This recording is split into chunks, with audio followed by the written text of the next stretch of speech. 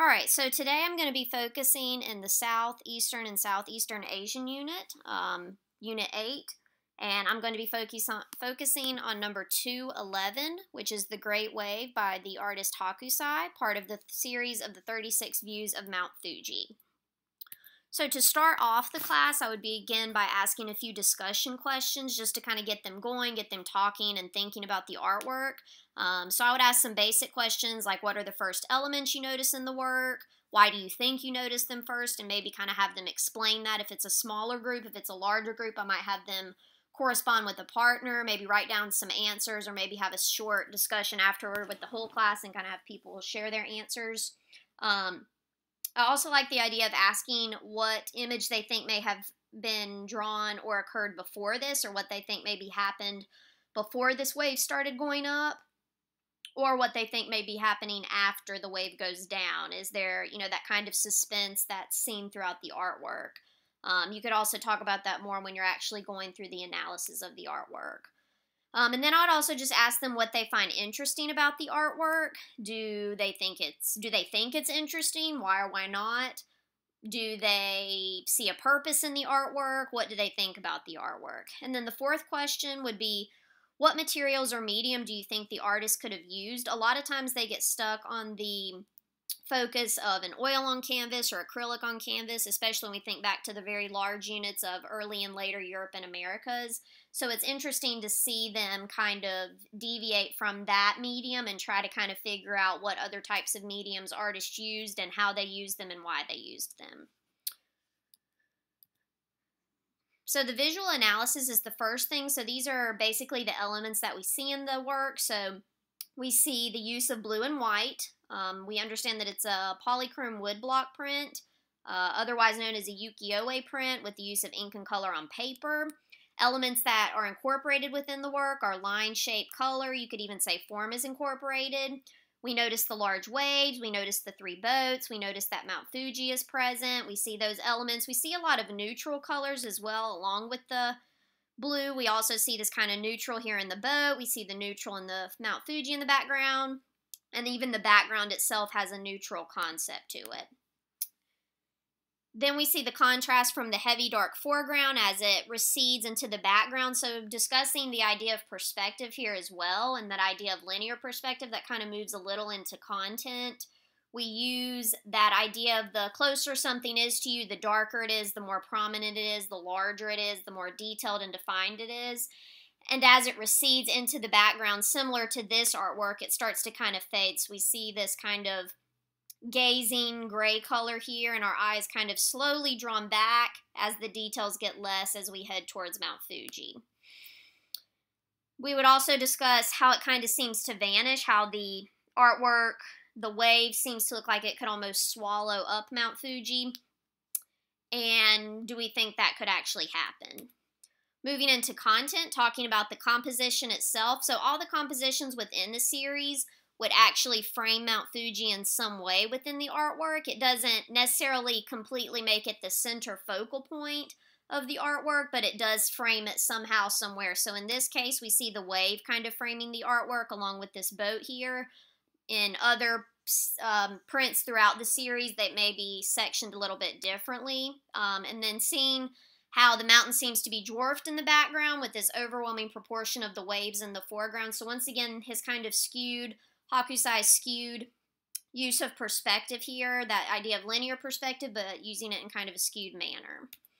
And then finally, the context analysis. So Hokusai went by a lot of names as an artist when he was growing up. He would often change his name. So there's a lot of artwork out there that is unknown sometimes because they're not able to reference it to Hokusai, or if they are able to connect it to him, it's through a different name. He created this version, this Japanese version of the idea of linear perspective.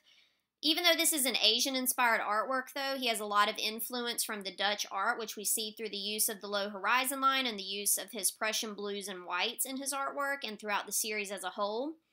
The use of Mount Fuji is considered one to be the highest mountain in Japan. It was also considered very sacred to the Japanese people. But to the artist himself, Hokusai, he also had a personal fascination with the mountain. So the view of it is actually featured in each 36 artworks throughout the series. and that was part of his personal kind of aesthetic throughout the work. The artist was also interested in the use of oblique angles and kind of these geometric forms and this contrast of near and far, the use of depth and perspective, as well as this contrast between man-made and natural, kind of juxtaposing the idea of realism versus abstract. Obviously, we can tell this is a wave, we can tell this is a mountain, we can tell this is a boat. But the way that he designs it, it almost could be seen as a cartoon. The wave right here, how it stopped and how the waves are kind of defined along with this kind of natural man-made looking boat. So it's very interesting how he does that, how he kind of meshes both these abstract and realist pieces. The work also focuses on the daily life of the Japanese people. As we move into the comparative analysis, we'll see a little bit more of that about kind of their daily lives of people from all social classes, from the low ranking to the middle class to the high class. He liked to not just necessarily focus on courtesans or high-ranking royals. He liked to focus on the people of everyday life within Japan. So a similar comparative analysis that I would use in this work would be another view of Mount Fuji, one of the works within the series. So this one is the shore of Tago Bay. It is part of the 36 Views series. I liked this artwork as a comparative because I felt like it used the boats. It kind of had the water similar into the foreground as the wave, but it had that Mount Fuji kind of in the background, and it uses the same elements. So we see the wave here with the boat. So the boat kind of rides the wave up, which then takes our eye back to Mount Fuji, and the same is done here in the foreground. We see the boat kind of taking our eye, and we don't necessarily have the wave, but the tip of that boat up there kind of draws our eye up and then back to Mount Fuji. So I kind of like that, how it uses the boats and the elements within the foreground to draw our eyes back to the background. But then we also see this strong middle ground here, even though it's not very defined. We see these kind of fishermen and these people doing their everyday job along the shoreline here. So there's a lot of different comparisons here, but there's also a lot of differences as well that could work well in the use of a comparative essay or just comparing the artworks in general. Another artwork that it can be compared with in a cross-cultural concept would be the Slave Ship by Joseph Mallard William Turner. This was created in 1840, so we're also getting a somewhat similar time period. This isn't oil on canvas, so we're getting a difference in medium. They both are abstract. This would be considered maybe more of an expressionist abstract, where this is a little bit more defined abstract because it's mixed with that realism. They both tell a story, they both have a narrative behind them, so that could be discussed as well as part of a comparative analysis. And also the coloring that was used here. Here we see a lot of fire, a lot of kind of anger, which would be comparative to this because we're throwing slaves overboard to get the insurance. It's kind of very horrific what's going on here, just as here with the colors that are allude to the scene. It's kind of calming, but it's also very suspenseful in the use of its work. So that was a good comparative analysis.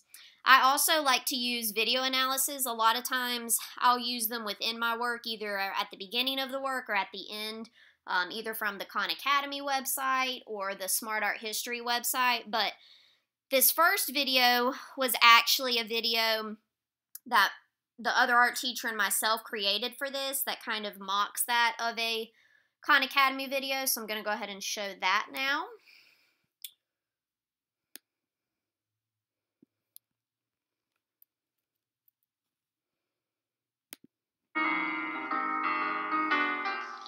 We're here in Japan looking at an artwork that's over 200 years old.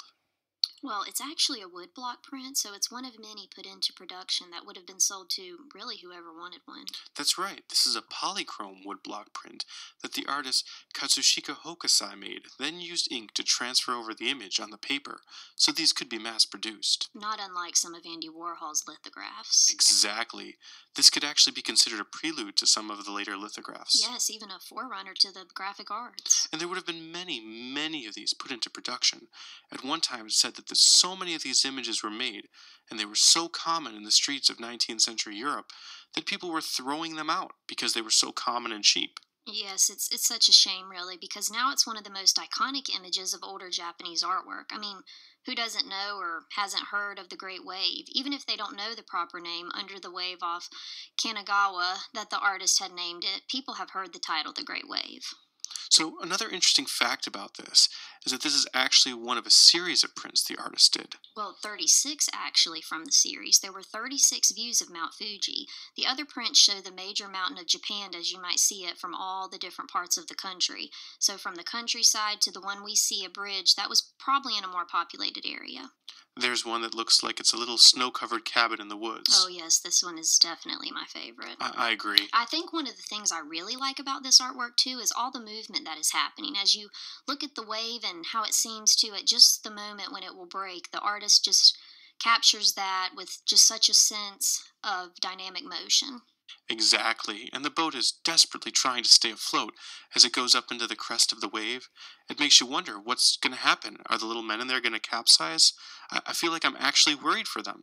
Yes, I'm worried too. I love how the artist uses the contrast of the blue waves with the white caps that just gives this sense of foreboding. I find it interesting, too, how most of the time white and blue are used to represent peace and tranquility. Yes, but here the artist is different. He uses them to represent danger and uncertainty, almost like the uncertainty of what's going to happen to those men in the boat. And the artist uses a color called Prussian blue, which is a European blue. It wouldn't typically be used anywhere other than Europe. Well, and this artist definitely isn't European. Oh no, Hokusai is certainly not a European name by any means. But the artist clearly is inspired by European styles and techniques, like the Prussian blue and also the low horizon line that is also found in European styles. And then majestically standing in the back, we have Mount Fuji above all this turmoil and chaos that we see in the foreground. It's so far away, yet still present in the picture, and not moving like the rest of the elements in the art. It's almost as if it's making a statement of solidarity, like it's the personification of strength and power. This definitely is a phenomenal artwork that represents the Japanese woodblocks, but also the effect that Europe had on the artwork of the time.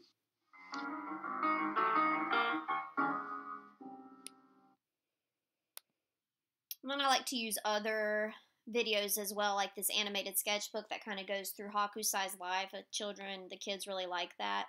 And then I've included as well my multiple choice questions for this work.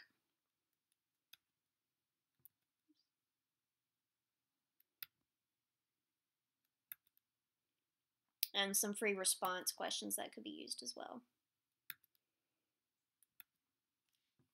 That's all.